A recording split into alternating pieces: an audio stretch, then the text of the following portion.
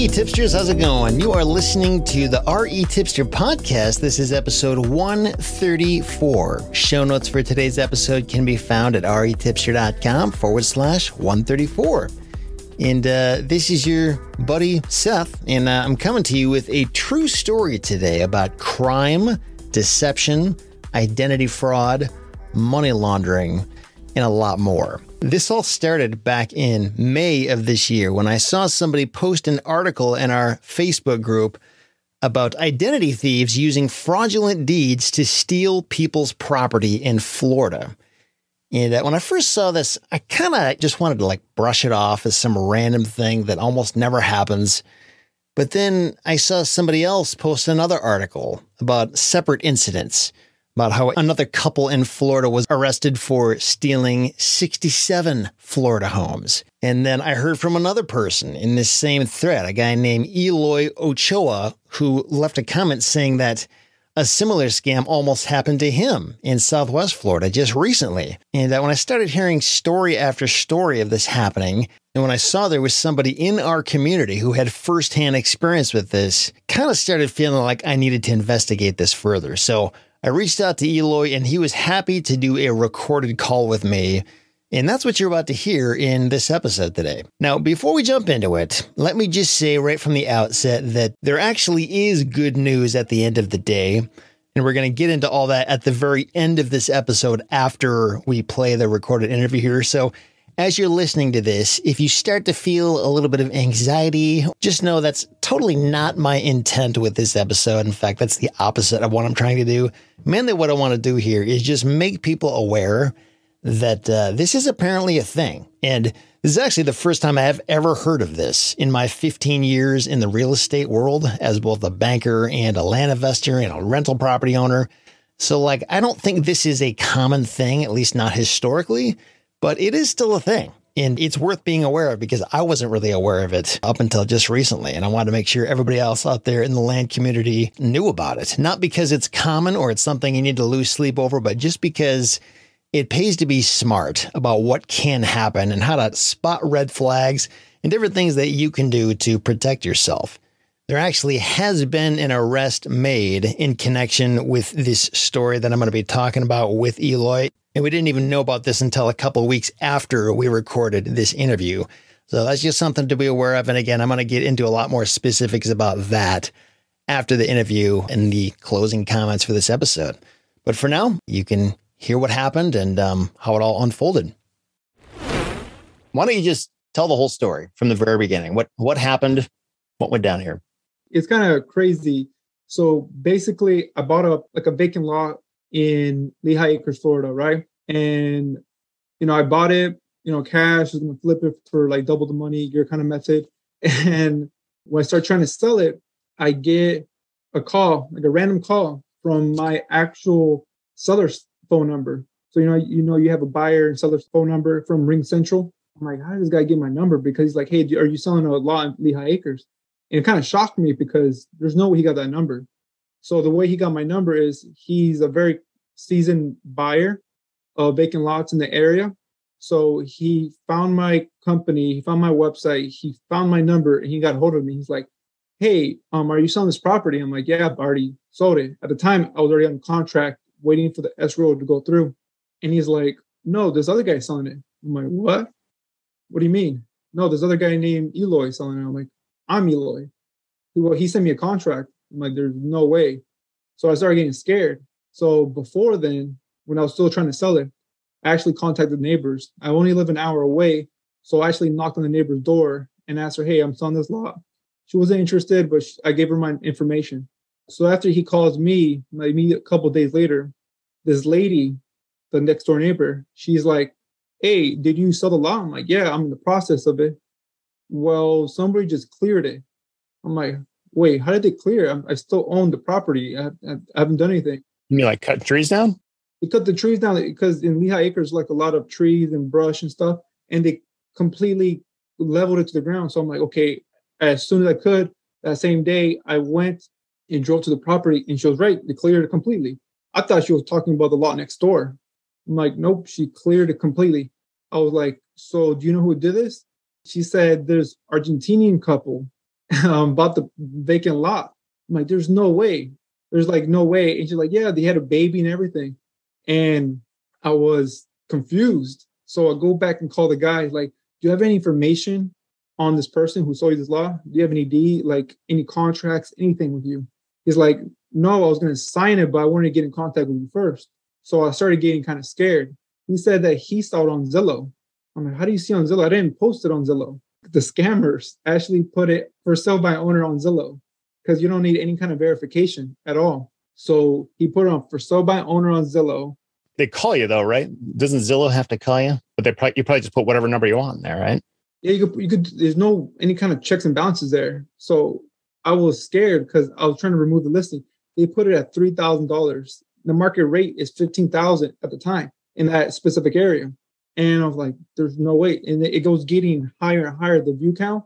I'm like, I was getting more stressed because I actually put a sign there. They removed the sign completely.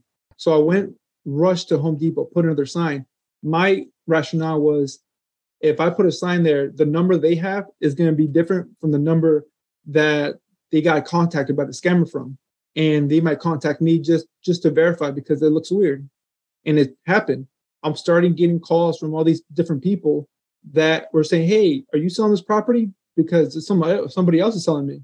I have to say like at least 8, 9 times and say, no, do not do anything with those people. And then I got in contact with some of them that actually got contracts. So they actually got the purchase agreement, which is very, very professional. It was a very professional purchase agreement.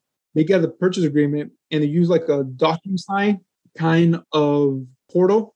But the crazy thing is they have the IP address on the very bottom. So I'm like, hey, I'm going to have to make a police report. And there's a big problem making police reports with online fraud. It's very difficult because I live in another county. I told one of the potential victims, she hasn't sold it yet. I told him, give me everything that they sent you. So she sent me the purchase agreement, the phone numbers they were using, the emails they were using, and then the title company they were going to use. I'm like, which title company is going to do this? Yeah. And then they have a website with the title company. So I did a little bit of research on the title company. So I called my title company to verify they actually work in the area. Their website was extremely professional. It looked better than actual title companies' websites. And I'm like, this is easy. People can fall for the scam, very easily. But then the major thing that has been a red flag for most, seasoned investors is that the title company was asking, let's say the purchase price was $3,000. They're asking escrow for $3,000. That doesn't make any sense. You're going to put escrow for the full amount. You mean like a deposit? Yeah, the deposit, earning money deposit. Yeah. And I was confused. It doesn't make any sense. Why would he put the full purchase amount as a EMD? And they were like, yeah, that's why I thought it was weird because I saw your number. And I never got to be able to get in contact with the Argentinian couple that bought the clear of the lot, unfortunately. But I got in contact with a whole bunch of different potential victims. I stopped them before they sold it. And then I got another call from this other lady.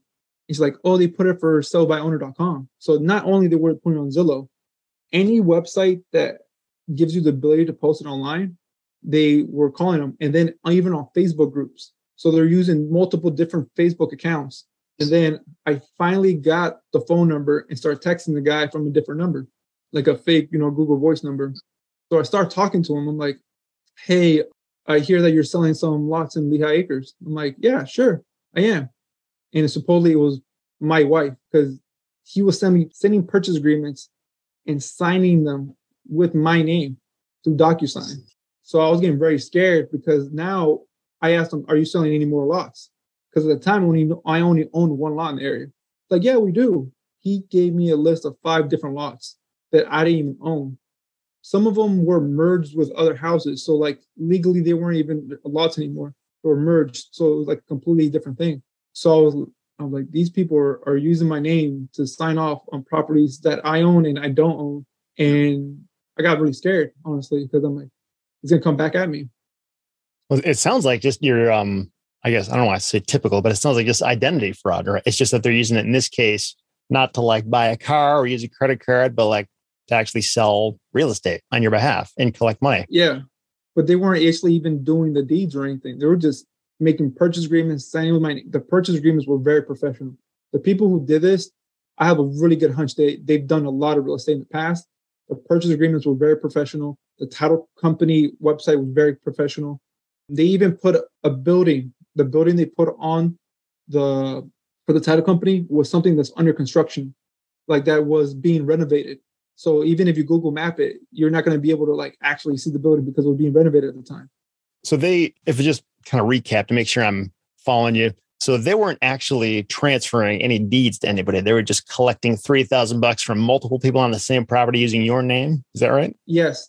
For the same properties or other different properties as well, because they have a title company that they made it look legitimate, and they had another person answering the phone with the title company. I actually got the wiring information from one of the banks they were using. So when this started happening, I called an attorney friend of mine to see like, what are my options? Like, what can I do? And he's like, how do they even have a bank account? Because this is obvious fraud, right? And he said, those Facebook links that people tell you, oh, you can make $5,000 in a week. Those links are basically to make the person make a fake bank account. They'll have access to it. They'll give you $5,000, but your information is in that bank account, but they have full access to it. So they could wire the money to different bank accounts overseas, and you're pretty much done. You can't get that money back. So if the law goes for the person who's a bank account is a person who got the $5,000 to set it up. So I had the bank account information. I had the IP address. I had multiple different phone numbers from them. The problem is the jurisdiction. I made a police report in my local county, but I was only a victim of identity theft. The other people were victims of almost becoming like in fraud. I made a police report in my county. I had to make a police report in Lee County where the property is located.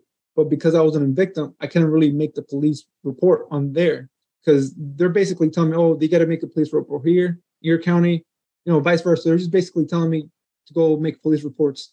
And my lawyer friend, he told me, you need to get in contact with the Florida Department of Law Enforcement. And then as soon as I told them, they were right on it. Like I gave them all their information.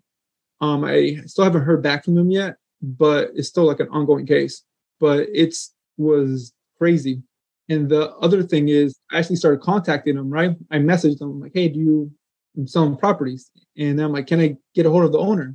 Obviously my name. He's like, no, this is his wife. So supposedly I have a wife now. And then he's, well, no problem. When can I speak with him? Well, he speaks French. Like, so I'm speaking French now. Like, well, I could go over there and sign the deed myself. No problem. I'm actually going to Miami anyways. He's like, no, it's just better if you just wire us the information, the money. I'm like, no, I kind of like want to see if I'm buying a lot of properties. I want to see the person. No, he's busy. He's very busy. So I was kind of trolling the scammer a little bit because he just wanted the money. Like, he just deposit the money. They're gonna sell fast. They're gonna sell fast. Deposit the money. Typical scammer stuff. So I got a lot of takeaways on how to avoid those kind of things. So the best ways to avoid is first, you got to put a sign on the property. Even if you have to do an Upwork or something or TaskRabbit, put a sign on the property when you own it. Put it on Zillow, put it on forsalebyowner.com. Even if you're not going to really use those resources, because if you put it on Facebook or anything, they're going to get the information from the Facebook page and then start putting it on those websites. It's almost kind of like buying a internet domain. Even if you're not going to use it, at least you own that domain, right? Other people can't step on your toes. Yeah, exactly. And another thing is you have to make sure you know who your buyers are on Facebook. Because before all this happened, there's a person who originally wanted to buy it. They hit me up. I posted on Facebook first, my biggest mistake, because I put all my information on there. I put it on Facebook first, and some woman was interested in buying it. Didn't even want to negotiate. I was still kind of early on because that should have been a red flag already. Didn't even want to negotiate. Like, we'll buy it, but we have to use our title company. So I called them, called the title company they recommended. It was a virtual title company. The way they work was it basically just have virtual offices and they'll just do it themselves. And I called the title company, everything looks good. And then I started calling them like a week later, doesn't pick up. I called the lady, she doesn't pick up. And another week goes by, call her again. And she's like, I'm in the hospital now. Big red flag right there. When everybody is in the hospital, there's a big red flag. And then I think it was a fake account because they blocked it. They blocked their account, their Facebook account, they deleted it. And then when I called the title company, it's gone. The line was disconnected. I think they were calling me to get the information they needed from me to sell my property because they did it too perfectly.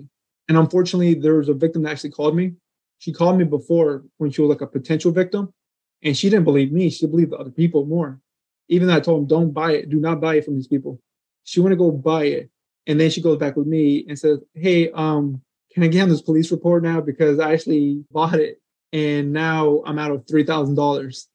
Then I gave her the information for the agent at the Florida Department of Law Enforcement. And unfortunately, she did. I know there's at least 2 victims. So they got at least 6,000. I'm pretty sure there's more. So the people who cleared the land, who was that? That was one of the people who thought they bought it and they just went ahead? Okay, gotcha. Yeah. So kind of going back to what you were saying earlier about how you were just a victim of identity theft, but these other people were bigger victims, I guess, of losing their money. So it sounds like there's 2 sides of it. Like both you as the seller need to be aware that this stuff could happen out there. I mean, I've literally never heard of it until a couple of weeks ago when all of a sudden I see articles posted about it on Facebook. And then you chimed in and you were talking about how you had experience with this.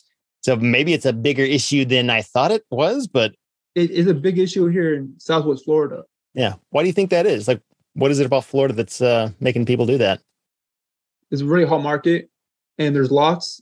There's not that much due diligence on lots compared to, obviously a home. They're easily be transferable. It's like a very liquid asset. So I think it's ripe with fraud because they're not going to do as much due diligence on a vacant lot because these builders and buyers are buying them in droves, $15,000 here, $15,000 there, and they're building homes. And it's easy. And I think the biggest issues, recording offices in counties, they don't do any due diligence. So I call it recording office because this is like a different situation. Somebody else recorded it incorrectly and put my legal description for my property. They don't double check it. So there could be 2 different owners and then they record it. They just see it as is and record it, right? Well, wait, so back up just a second. So you were saying, so somebody did try to record the deed for this property? No, this is a different situation. Different situation. Yeah, okay. But it comes into your topic that somebody recorded incorrectly and it was my property. And because people are doing so much volume, they're not really checking. So I had to get a lawyer and fix it. But was that just like an honest mistake on their end or were they trying to scam you? That was an honest mistake on their end. Okay, gotcha. On their end was an honest mistake. But there's scammers. In Cape Coral, this guy, he got I think $300,000 just making fake deeds and recording them. So it is happening. Some of the articles that I saw on this, they didn't do a great job of really explaining what was going on. I don't know if the people writing the article even really understood the issue, but from what I gathered, it sounded like that's what was happening. It wasn't just people collecting $3,000 and not doing a deed. It was like people were actually making up fake deeds. It's kind of mind blowing when you start to think about like how much damage a person could do if they knew how to game the system. I don't know. It's bothering me. I don't know the answer here. I don't know how you really protect yourself from every possible scam that could happen here. Is there some kind of like a notification system you can set up to be aware of? You can. In some counties, especially over here in Southwest Florida, because it's such a problem, you could put like a notification. You put your email, or I'm not sure if you could put your phone number, but you could put your email. And then if anything changes with the deed, you get a notification automatically, which I think is a really good system to use. And you do this at the county level or something, or where do you go? In the county website, like in Lee County, they have one. I'm not sure if Charlotte County over here in Southwest Florida, if you're familiar with it. Lee County has a lot of volume transactions because a lot of people are moving down here. So, deeds move back and forth, sometimes multiple times within the year because people are just flipping them. So a lot of people, they don't even do their due because they only look at the legal description. So even if it has the wrong address that doesn't match the legal description, they're only going to go off the legal description. Like you said, they only care about the format and legal description. The only 2 things they care about because they have so much volume to record. I could just imagine how long it will take them to record it to verify every single notary on there, like especially in areas with high volume, maybe like in Colorado in the middle of nowhere, that could be done. But also they are very understaffed and underpaid. I think that's one of the reasons this is such an issue. I wish there could be like a solution to this because I'm in the same boat because I was scared to get lawsuits from other people, even though I wasn't even associated with it. Because we're signing deeds, I'm signing purchase agreements using my name. And in the state of Florida, you can even give my address too, because it's public information. I mean, even if there was no legal recourse against you, there's still like tarnished reputation. Your name's associated with all this fraudulent stuff that you didn't do. And am I right in my thinking that this kind of thing would be much more common on really cheap, low-end properties. Like if somebody's buying a $500,000 piece of land or house or whatever, I mean, at that point, I mean, it's a no-brainer that, first of all, a title company is involved. And I know there's this whole thing about fake title companies, which kind of blows my mind that people would go through that much trouble to do that and do a good job of it. But just trying to think of like both from your end and also any buyer out there who might be listening to this, like what can everybody do to be smart about this and make sure they're not getting fooled by somebody? Yeah, like those people had a pretty good scam. I'm not going to lie. They made a fake title company. The purchase agreements were on point. Their communication, at least in the beginning, was very, very good. You know, the reply, I think you have to verify the owner in step one. And the way I do that is if I have their phone number, I'm going to white pages or truepeoplesearch.com and verifying their phone number matches the person. If they don't match, I'm going to start asking questions, especially like in those lower volume lots. For people who do this for a living, that's not a problem, right? But people who are buying it to build their home, most people only do like two real estate transactions in their lifetime.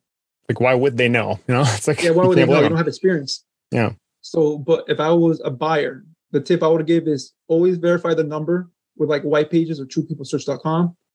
Make sure you use your own title company, even if you have to pay the closing costs, just to have the peace of mind, because your title company is a very impartial person. They only care about getting the deal through. And if it doesn't pass their smell test, they're not going to do it because they don't want to get that hit of the title insurance. So use a title company that you're comfortable with, that you know, even if you have to pay for it. Verify the phone number matches the number, the person on the deed. Make sure the person you're talking to matches the person on the deed. Like in Lee County specifically, you can easily find the person on the deed. They have really good records. You could check the records department, verify, like, let's say the person say they're John Smith, and then the person on the deed is Nancy Drew.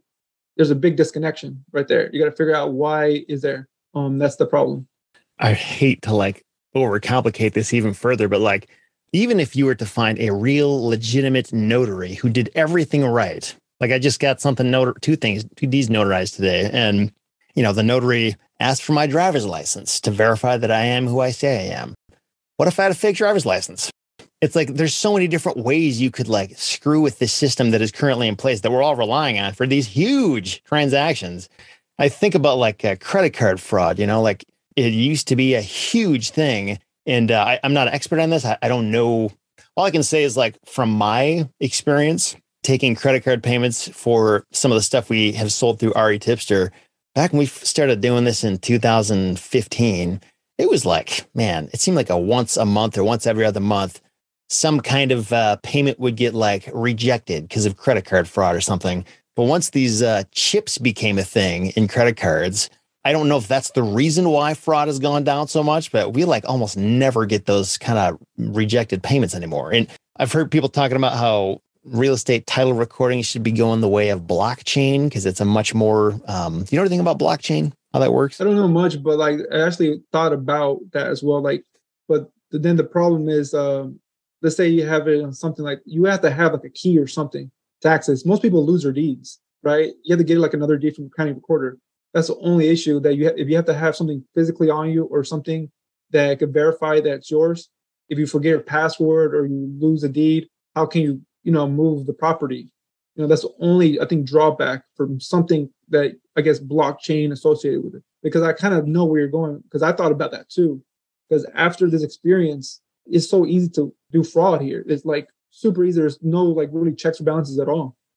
And I think this system, I mean, I guess I don't know for sure, but the other countries I'm aware of have a similar system, where it's really just a piece of paper that you're getting signatures on and people trust it and they record it and it's just a PDF sitting in some database now. And I mean, I've never thought about it, but now that I hear about this, it's like, man, it's like if I was really a scammer, like there's so many opportunities to exploit this system. It's really kind of messed up that we're still doing it this way.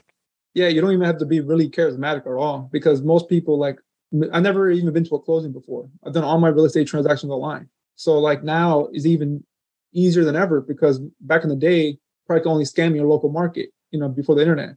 And then if you scam your local market, you can get caught real quick. People could be out of state and do this now. And then, if the notary's in it, right? Let's say they're a bad actor.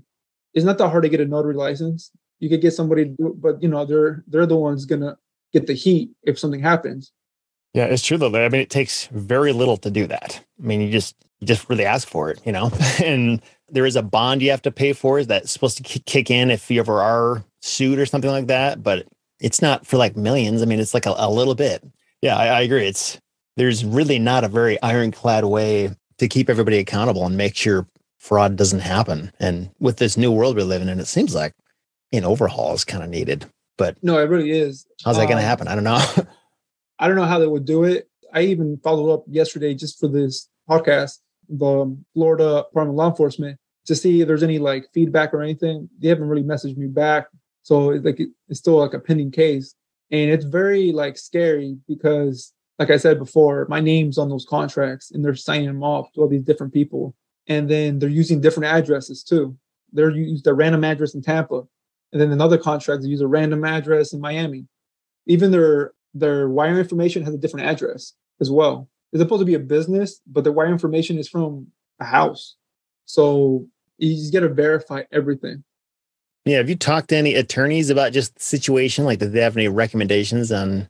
It's a very specific case. I called my friend who's an attorney, and he didn't even know who to recommend me to, because that's very, like, you're only a victim of fraud, but the other people are the actual victims. I know of at least $6,000 that got scammed. I'm pretty sure there's more. It had to be more because I only got a small percentage of those people. Yeah. Well, and you think about it, I mean, in this situation, certainly they were the victims, but like, what if somebody had forged your name and got a fake notary signature and deeded then you would be the victim. You just got your property stolen from you. And it sounds like that's actually happening with some people. It's not what your situation is, luckily, but in that kind of thing, I mean, I'm sure that can be cleaned up. It's just a major hassle and people are going to get burned in the process because they're going to realize, oh, I bought something that isn't actually mine. But it'd be interesting to see how a court would handle that, Yeah, I think the only way, like you said, the blockchain, if you make the notary have a special key or situation that when they put their stamp of approval, is going to go back to them immediately. And I think making the notary process a little bit more difficult or having a little bit more checks and balances is going to help with those deed situations for sure, because it's going to come back to them eventually. It's something you can't fake.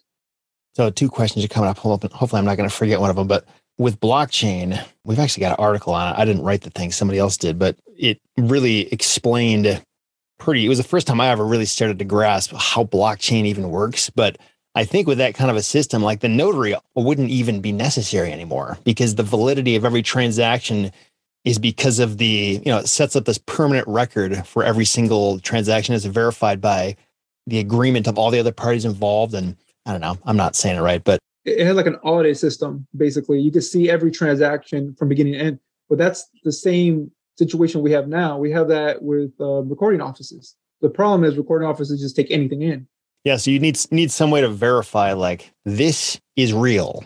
Everybody who's agreeing here is the actual people who are doing it, which I know, like, I got face recognition on my phone. I got fingerprint recognition. So it's like, and there's 2-factor authorization. There's all kinds of ways that we've found solutions for this that are pretty effective, I think.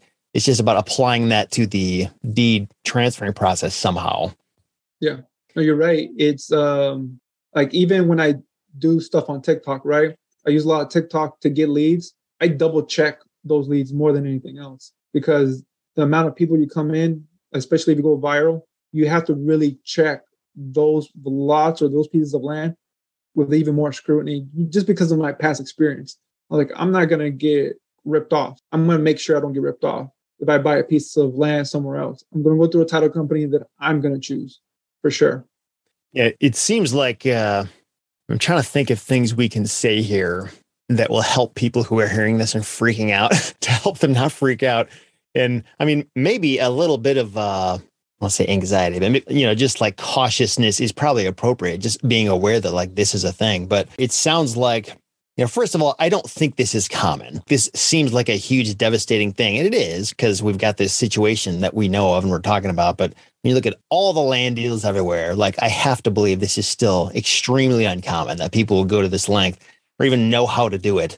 But even when it does happen, it seems like this would be on like maybe the 10,000 and under properties, right? I mean, the ones where buyers actually have cash, and I'm sure any land investor out there knows, if you've ever done a self-closing, most buyers have very little sophistication. Like they don't really understand what a title search is. Like they just kind of accept the deed, which as long as you're a decent person, like that's fine. But it sets up the situation where if a person really wanted to, like they could totally mess with people. No, like you're right, because a lot of these properties in Lehigh Acres, at least at the time, were under $15,000. So most people from, my experience have at least $10,000 of liquid cash on them, right? Buyers, at least. So if they're selling it for $3,000 and the market value is $15,000, they're like, oh, I just got a deal. I just got to message this person first. And then it even works against them because now the scammers always say, you better hurry up and give me the money because I have all these other different buyers. And then when you go on the Zillow listing, you have like 1,000 views of all these saves. So it actually works against the person to do due diligence because they can like, oh, I'm gonna miss out the deal. The old saying, like, if it's too good to be true. Yeah, that's true. That's very true. Like, and a lot of these situations I've been noticing is that the property's way below market value, way below market value. Even a wholesaler wouldn't be able to get these prices. It wouldn't even make sense why anybody would sell it at this price unless, they have like a problem with it, like a probate or, whatever issue you might have. And you're right. It does happen with these small lots in high traffic areas. So if you're in an area like, let's say, Lehigh Acres, Port Charlotte, Cape Coral, that has a lot of volume in sales, that'll be like a breeding ground for them. And like you said, you don't think it's happening everywhere. I don't either. I just think the people, the bad actors, are just doing volume because it's easy to do volume. Because you could do volume selling lots as it is, as a person doing it legitimately. If you're doing it illegitimately and selling to multiple different people, it is very easy to do. Yeah. Yeah. So, I mean, if any potential buyer out there is listening to this, it sounds like you've already covered a handful of really good things to watch out for. Like if it's priced way too low, it just looks too good to be true, then like could very well be.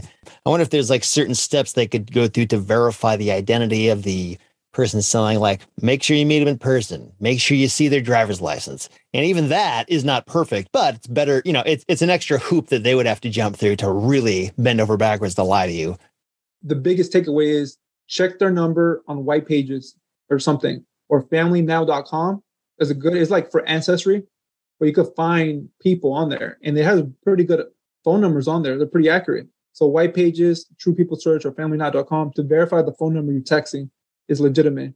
Check the age. If it's on Facebook, check the age of the Facebook profile. That's a good one. If it's too young, obviously, like if it's less than a year, red flag. Get your own title company to buy a property.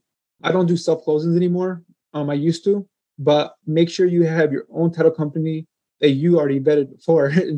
So like a fake one, like these people, unfortunately, it was very professional. I can see why people fell for it. It's extremely professional. The way they talk to you, they already knew every question you would ask them. So you're going to make sure you have a legitimate title company, even if you have to pay for it. If it's a small deal or a small amount, it's worth it just for peace of mind. And then if there's anything pops up, the title company's going to tell you. And most times will charge you if it's a red flag. So verify the person, use white pages to verify the number, match it up with the deed, match up the person who they tell you with the deed. And most recording offices let you look at the deeds, at least for properties. And if it's a seller on my end, put a sign on the property, always put a sign, and put it on Zillow, for sellbyowner.com, all these different websites to make sure you don't get scammed. And I think this is more applicable to high volume areas if you buy and sell them. Yeah. And as a seller, I mean, if you were to just say, well, I'm only going to go after properties that are going to sell for, I don't know, 30 grand or higher. Like, do you think you'd probably get a lot less of this, like even the chance of it happening, or could it still just happen? Probably way less. It has to be, because all these people are getting very unsophisticated investors. The person who contacted me the first time, the one who went through all those hoops to find my number, very sophisticated investor. He knew what he was doing, because I don't know how he got my number. It wasn't even my number that I used to sell properties. It was the number I used to buy properties. He got it somehow. He got in contact with me, and he made me aware of the situation. These scammers do it to people who have very little money, very unsophisticated, only do 1 or 2 real estate transactions a year or in their life. And it's very easy if you don't have any experience to get scammed. It's not the people's fault either. Yeah, I mean, it sounds like the perfect scam, honestly. Yeah. There's one in American Greed that they were doing something similar, like in Central Florida, like in the 90s, they were just making fake deeds and selling properties. And back then, it must have been super easy. I think this is actually, I've heard stories of this happening in other countries. Like it's just like commonplace to the point that it's like risky to own property there at all. Cause like you just never know when is your property going to get sold out from under you, you know, or when is the government going to just take it over? It's just crazy like what can happen. And that's one of the reasons why a lot of people want to own land in the US is because like we've got a government and law system that really respects property rights and that kind of thing. But this seems like it kind of undermines that when this kind of stuff can happen so easily. It would be interesting to talk to, I don't know how many attorneys out there have dealt with cases like this of like a fraudulent deed was made and transferred. Like, what now? What does that property owner do to get that property back? And you have to do a quiet title. I'm not a legal professional at all, but because somebody, unfortunately, I don't know why, but they made a wrong legal description and I was the owner now, even though I never bought it. Somebody else was supposed to buy it, but they put a legal description of a property I own. It was like a big mix up. But basically, they're going to do quiet title to resolve that. But I just signed it off to them. It's not my property. So whatever deed I have to sign, I just signed it off on them. But if I didn't want to do that, they want to do quiet title for a property under like $15,000. At least this lawyer was going to charge $5,000 for that quiet title. But I just gave it to them. Quiet title in the state of Florida. And I'm also not like a legal professional. I'm just giving you my experience of what happened when somebody made a incorrect deed. yeah, I know the quiet title, it's generally the remedy for a lot of different things. Like not just this, but like, you know, there's some cloud from back when or a tax deed sale or something like that can basically, I believe you have to do an individual one for each individual issue. It's not like one can like fix all problems. But I keep thinking about like the person who thought they bought the property. And honestly, like they had every reason to believe it because everything was there. Like the deed was right. The signature was there. The notary was there. Like, is it really their fault? Like, where's their recourse?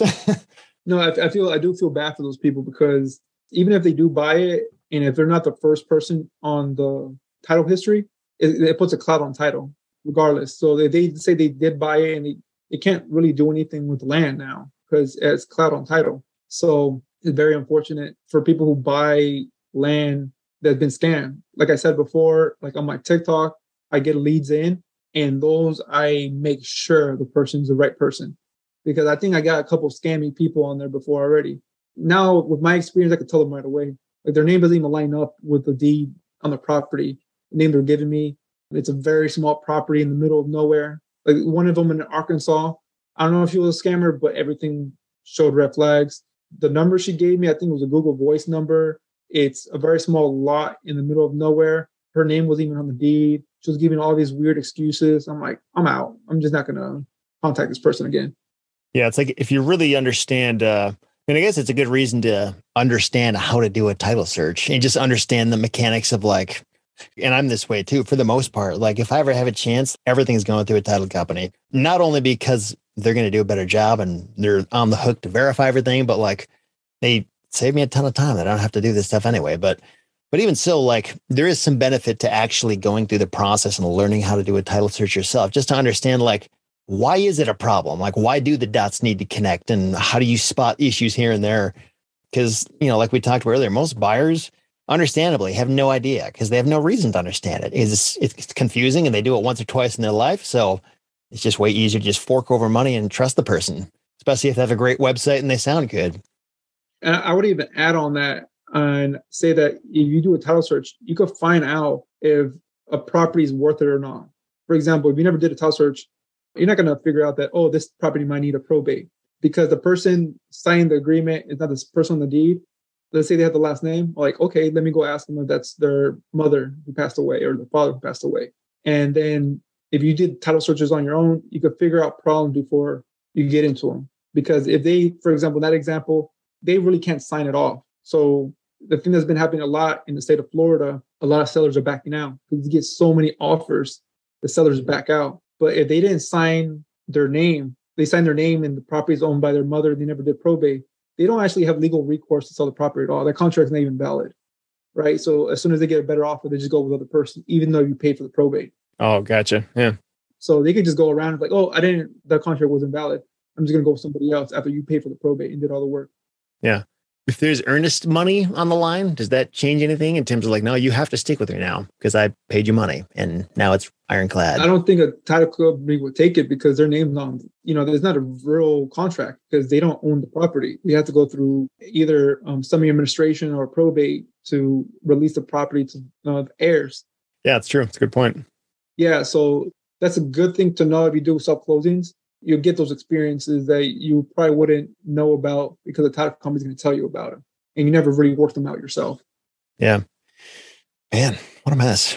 I feel like this is an area that is going to evolve and improve in the future because it has to. And I don't know, this will be something just to pay attention to, not only from a buyer and a seller's perspective of just being aware, like how you can get taken advantage of, but also just I'm curious to see like what safeguards will develop in the future. Like maybe this whole notification system that should probably be like standard, a normal thing that I don't know why you wouldn't, like it's, and maybe it is. I haven't really looked into it much, but I think it's because the arbitrage between these recording offices are analog.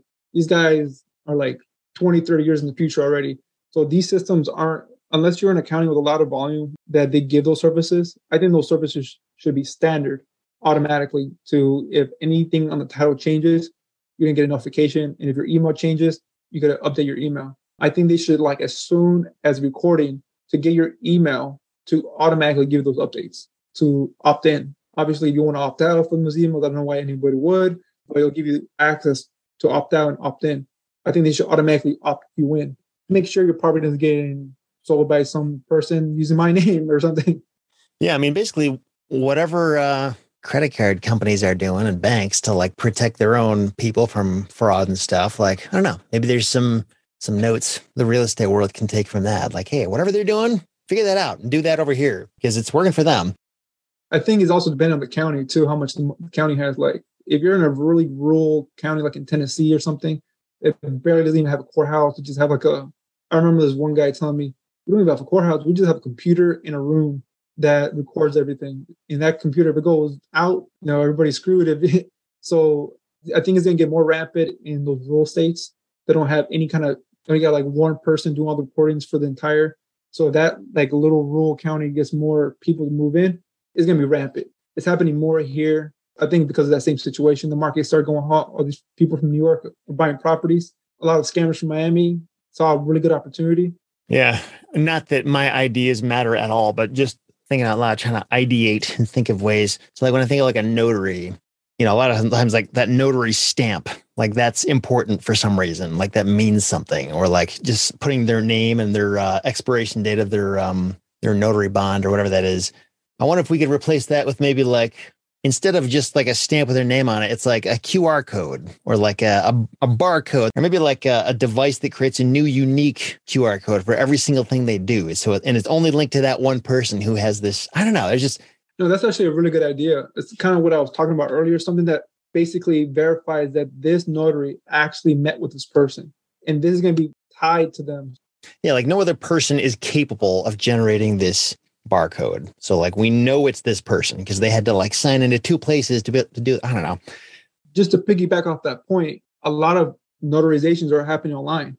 So that's another thing that these scammers, if you could do it online, these scammers are going to have a field day because you could just make fake IDs. Because basically I've done online notarization before.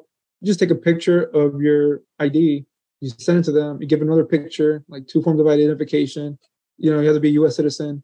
Yeah, that's easy to do with a scammer who was experienced doing other stuff. Well, I know there's I haven't used it myself, but there's like Notary Cam, if that's still even around. There's what I think you got to do is like get on a Zoom call, so they're like seeing you. And yeah, I'm sure you're right though. I mean, there's even like deep fake technology now where like I can make my face look like Tom Cruise if I want to. I wouldn't have to change much because I'm already that handsome. But somebody like me could do that and get away with being Tom Cruise or whoever you want to be.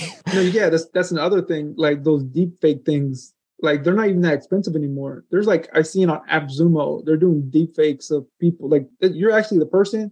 You just give them a prompt, a couple of words you say, and they'll automatically talk like you. And it doesn't even matter if you need to talk to them. You just got to look like them. You can make a fake ID, do a deep fake. And what I've noticed when I'm doing a lot of online notaries is like the picture quality is horrible. So even if you do a deep fake, they're not going to be able to tell. this whole thing has been like, I remember when it was happening to me, I was stressing out. Every single day there was another person calling me. I'm like, oh, these guys are really good marketers. Like, they're really killing it because I'm over here stressed out.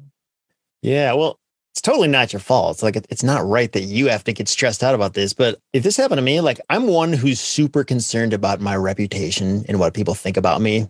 If I saw that somebody was dragging my name through the mud, like hurting people badly using my name like that, that would deeply trouble me. And especially when it's like, what do you do? Like, how do you stop these people? They're just like running rampant, like dragging your name through the mud. And that would really bother me. So I'm sorry you had to go through that.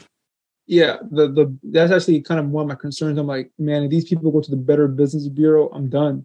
I just started my company. I just barely even got the letter because my business has been longer than 3 years old, and I just made my reputation here in this little area with all these different title companies. And if my name gets run through the mud and you put me on the news or something, even if I do try to sell legitimately and have a good name, it still hurts you. It still hurts you.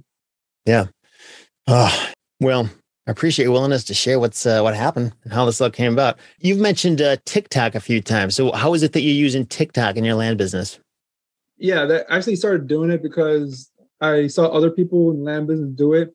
Basically, you have to be very consistent in making content. At first, I did it to sell land, but I was selling little vacant lots, and nobody wants to buy vacant. Everybody wants to buy like nice 100 acres or whatever. So I was doing it, and I started making content, like making very short content within 15 seconds of like 3 things you need to know before you buy vacant land. Make sure it's not a flood zone. Make sure clear chain of title. Well, very simple things, but for the average consumer wouldn't know stuff like that. Make sure to know endangered animals, like here in Southwest Florida. So I'll just make little bites, pieces, and sometimes I'll go viral. So I'm like, you know what? If I'm going viral, I just put my website in the very end of every TikTok. So I'll give 80% content, 20% advertisement. So I'll give the 3 things that I say to look out before you buy a piece of land. And I'll say in the very end, if you want to buy land, go to my website here. And then it was working for a bit. I was getting a whole bunch of views on my website, my selling website. On the reverse, I'm like, you know what? I could do this for my buying website because I'm just going to get all this traffic for free. And why not use it for there? Because actually, I could sell land easy now. Selling land is not that hard. You just get a realtor. The hard part is getting acquisitions, especially in this kind of market. So I have a buying site, and I just basically did the same thing because in TikTok, every video is new to a person. So like, even though they follow you, because it goes to a For You page, it's very different algorithm than Instagram. Because if you do 2 different websites on Instagram, your consumers, your brand is going to be like, wait, it's kind of weird that you have 2 different websites. But for TikTok, every video has its own life. It's not really connected to your profile. It'll push it out to similar people that like that kind of stuff in your profile, but not necessarily. Like if you look at the analytics, only like 1% of the people who watch your videos are actually your followers. 99% are from random people you don't even know. Like they had never even followed you or never even seen your stuff. So I started pushing out that same content, but for my buying website, and I've been seeing pretty good results. Like I went viral like a month ago, got like 650,000 views, got 51 leads from that. And you have to go to my website and fill out the form and everything. And I got 50 leads from that. Not all of them are good, but I bought one of them out of all those. And this was just, there's nothing special about this video, right? Like you just, Nothing one of special. many you made, and for some reason it went viral. Do you know why it went viral? I think because I'm providing content that people like argue about. I think it was the top areas that have that have no income tax, something like that. States that have no income tax, you should buy land at, right? I should have said property tax because more people care about that. And all these people start arguing like, no, don't come to Texas. We have, really high property taxes, or don't come to this state because we have too many people. But people start arguing it, and then it became viral. I gotcha. Because all the comments and stuff. Yeah, it's kind of similar to Facebook, Instagram. The more people comment or respond, it gets more engaging, and the longer people stay on it. And TikTok, it's like YouTube, but YouTube you have to have at least 10 minutes, and then it'll work for you. But in TikTok, let's say you have a 15-second video. They want your user to at least watch 90% of it, and then they'll push out to more people. So I kind of figured out their algorithm, and I liked it that anything can become viral. On Instagram and Facebook, they don't want your stuff to become viral because you're gonna be competing with their ads. Like the perfect analogy was like if Beyonce has 100 million viewers and she posts something and all 100 million people can see it, what's the point of going to Facebook to buy ads? You could just go to like a Beyonce, go to somebody else. On TikTok, it's exactly like that. If somebody makes a content and they're famous and could push it out, all 1 million people are going to see it.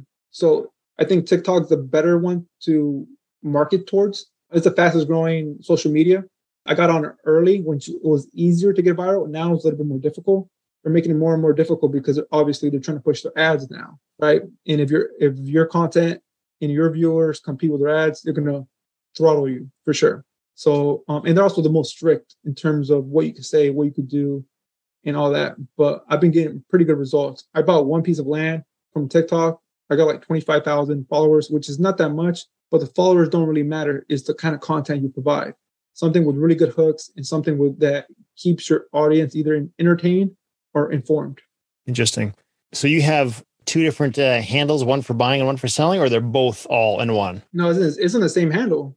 Okay. What's your handle if you want to check it out? How do they do that? Oh, landpoint.com.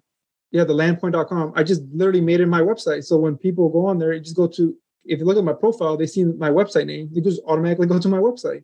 Because if you put a website now, it wasn't this the case before, but if you put a website in your TikTok, like the actual website, they throttle it because you're taking them away from TikTok. So I just put my handle, my TikTok name, my URL for my selling site to make it easier for more people to go there. Like you put it in the video itself? No, I put it in my actual handle. My handle is thelandpoint.com. Oh, I got you. I follow you now. Okay. That's a good idea. Because if they're going to throttle me for posting on the video, they're going to go to my video, watch similar videos, and then they also throttle it. If you say, click the link in the bio, they don't push it out as more because they know you're going to take them away from TikTok. So I just put it in the handle. Makes it easier for everybody.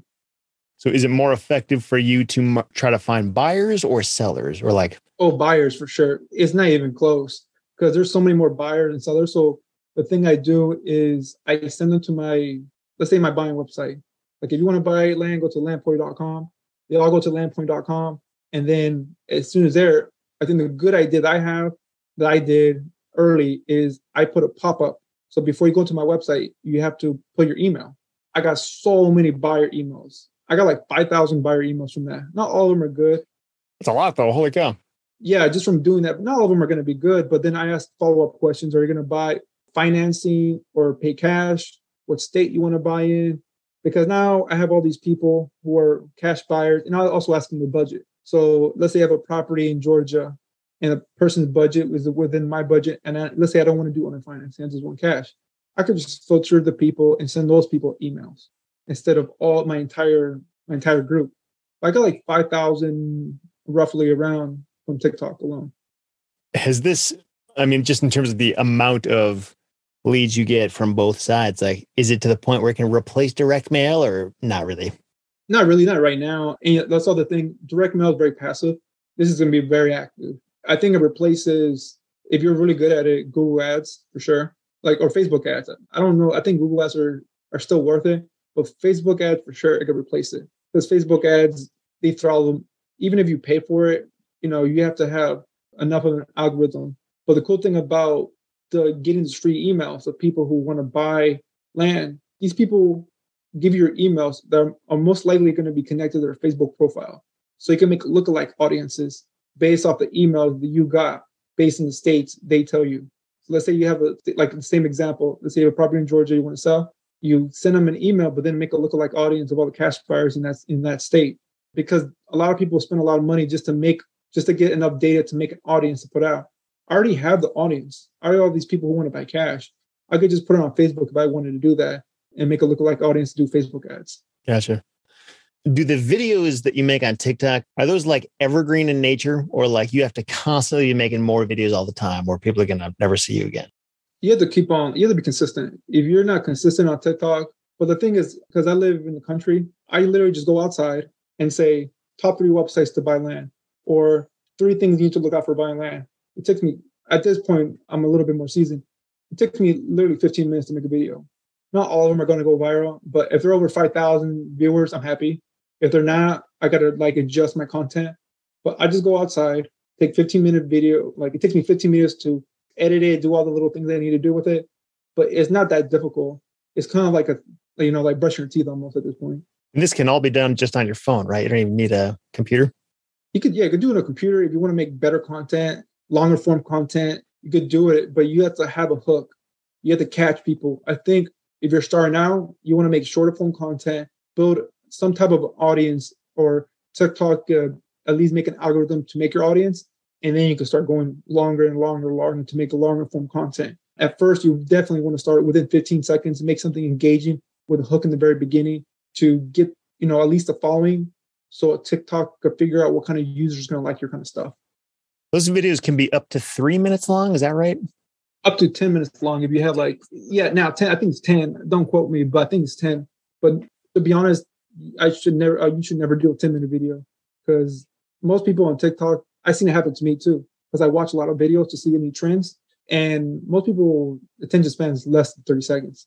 I think TikTok, if you know how to make consistent content about land, which is very difficult, it could be worth it for sure. Because I'm running out of content to make for land, I'm kind of going to other real estate aspects now. And I'm also like homesteading stuff as well, which is kind of a similar audience. Yeah. Along the same man. Yeah. I kind of discuss homesteading stuff, because then they'll go to my profile to look at the stuff I'm talking about homesteading, but then they see I sell land, which is kind of like very symbiotic customer bases. Yeah. Interesting. Cool. Tell me you're going to do a 15-second video promoting this podcast episode when it goes live. You're going to do that, right? Oh, for sure. For sure. I'll definitely put it. I don't have a YouTube, but I'll put your YouTube on mine. I don't really care. Sweet, man. Appreciate it. So I guess to kind of wrap this up. So we covered some TikTok stuff, which I wasn't even really expecting to go into, but you just gave us some really valuable insight on that. So thanks. But just circling back to the whole fraud situation. So I guess I don't want people to worry. I don't want people to have anxiety attacks and lose sleep over, my property's going to get stolen from under me. I'm going to get my name trashed by some scammer. But like the reality is this can happen. This is a real thing in this fallen world that we live in. And what I want people to take away from this is just be aware of what's going on out there and what can happen. Doesn't mean you have to constantly monitor everything, but if your county will let you set up notifications, do it. Make sure that you're aware of what's going on. If you're dealing with a property that's sort of lower end in nature, like just a cheaper property, just kind of know that if there was ever a target property for that, that's kind of what they would most likely go for, as opposed to like $100,000 property or something like that. And on the end of buyers, just same kind of thing. Just be aware that this kind of stuff can happen. Verify the identity of the person that's selling and use a title company that you choose. And if it looks too good to be true, it probably is too good to be true. That doesn't mean that everybody's out there to scam you, because they're totally not. In fact, the vast majority of people are not. But knowing that there are thieves out there, that's why we have locks on our doors. Use what you can to protect yourself and be careful. So do you have another input to share on that whole situation? Yeah, just to give a little bit more color, low value properties in hot areas for sure. And always be aware of sell by owners on Zillow. You have to be wary of them, right? Like I said before, use white pages or check the number to match the person, and check the deed and the person's name, right? If they're not a very sophisticated scammer, they might not even change the name of the deed. They could say I'm John Smith, but then Nancy Drew is on the deed. So I think if you just do your due diligence, if you have $10,000 to spend on a piece of property, you don't want to lose that. There's a lot of people's savings right there. Make sure you do your due diligence. Just don't go in head first in shallow water. But yeah, thank you, by the way. I always enjoyed your content. You're kind of, I just wanted to tell you before you go, you're the person who got me into land, honestly. Oh, really? Cool. Yeah, because I remember I was working a 9 to 5, and I was every lunch, instead of eating lunch, I would eat a quick lunch and read a Bigger Pockets. And then I saw your podcast with Bigger Pockets a long time ago. I did finance. I'm yeah, land's so much better. I don't know why people don't do it. The money makes sense, and you don't have to deal with as many people. Yeah, totally. That's awesome, man. It's great to hear. Thanks for letting me know that. It's really encouraging. Yeah, thank you. Sounds like you're getting pretty far. Yeah. Nice job. Cool. Well, thanks again, Eloy. And again, it's thelandpoint.com, right? Yeah, that's my selling site. But if you really want to know how to do the buying site, just copy my format I do at landforcashmoney.com. That's my buying side. And the way I do it there, it's almost the same as my selling site, but it's a lot more straightforward. Basically, you don't have to go too many things. They just basically go in, submit their property, they're done. The more touch points people have to go through, the less likely they're going to actually get people who want to sell the property. You want to make it as easy as possible for those kind of people. Gotcha. Thanks for sharing that as well. Sounds like you got some good stuff figured out there. Thank you. Appreciate it. So there you go. That was my conversation with Eloy. And as I alluded to at the very beginning of this episode, there was actually an arrest made in connection with this incident that Eloy had to go through. So apparently, this scammer had created a bunch of fake purchase agreements and used a DocuSign-like system to send these purchase agreements to potential victims. And something that I thought was obvious, but apparently this scammer didn't know it. Systems like DocuSign or PandaDoc or something similar, the whole reason this software can be used to get legally binding electronic signatures is because they track the IP address and the geolocation of everybody who signs documents through their system. It's part of the security that makes these signatures legally binding because they can actually verify that the right person did actually sign the document and where they were when they did it. And I'm definitely not an expert on this, but as I just look at the way this case played out and the way that notary signatures currently work, it almost seems like these electronic signature services might be more secure than a notary signature because they can actually track locations and timestamps and all this stuff. But anyway, that's just a side note. Apparently, this scammer was a 20-year-old female, and she had duped 45 people involving over 20 properties in 6 different Southwest Florida counties. So it sounds like this person was apparently very smart, and this was a pretty widespread thing. She basically tricked the victims into paying over $300,000 for housing that they never received. So it doesn't sound like this was all just with land. Eloy's property just happened to get caught up in this whole scam. And she impersonated owners, created fake title companies and websites and unique email addresses, and acted as the closing agent to get the money from the victims. And she effectively did a really good job at making these sales look real. And she's currently facing charges of scheming to defraud, money laundering, and aggravated white-collar crime, along with communications fraud, and she's currently in jail as of the date of this recording.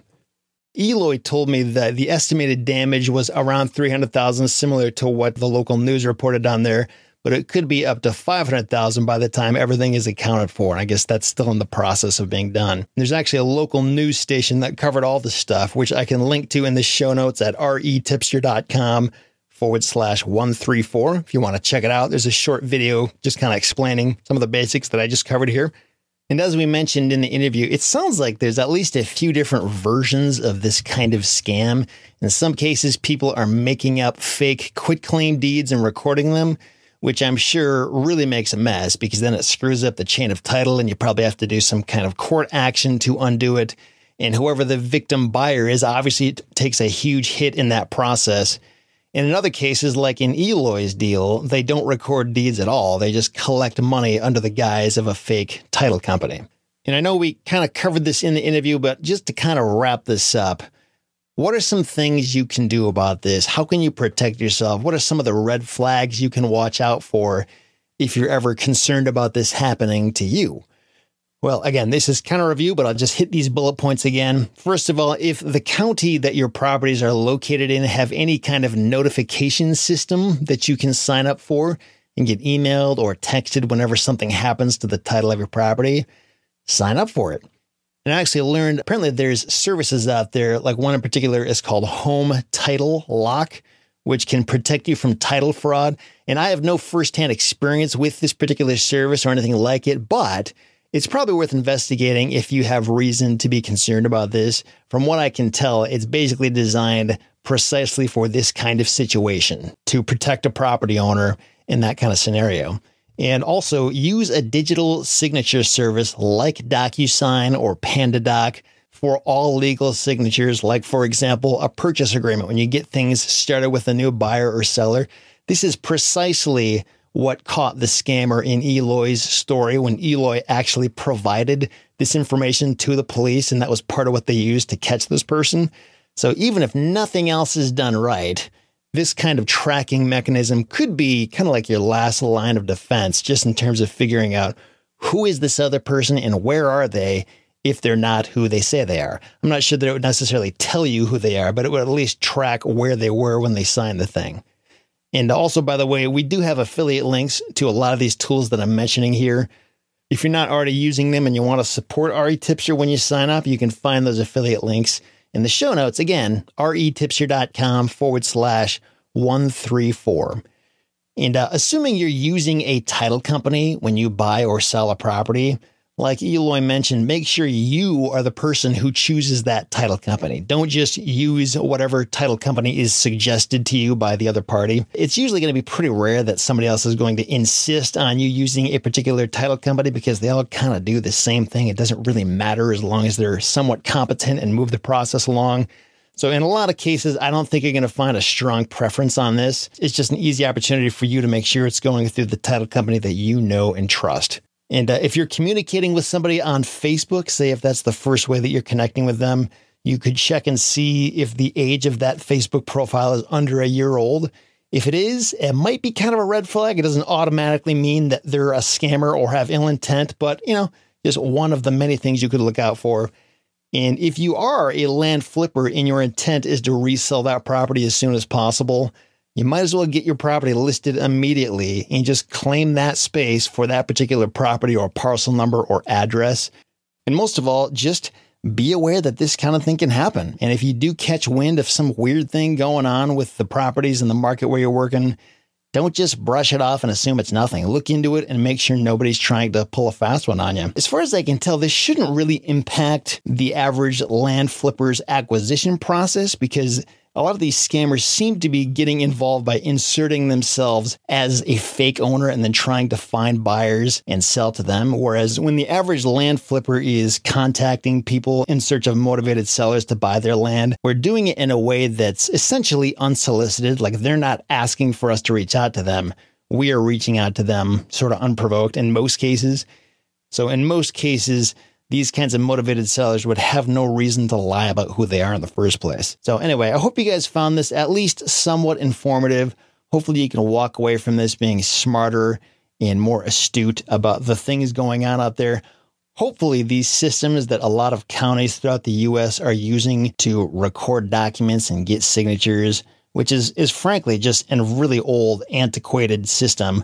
Hopefully this will continue to evolve and we'll get a lot better technology going here, stuff that is a lot less prone to these kinds of scam attacks, which again are not common, but they can happen.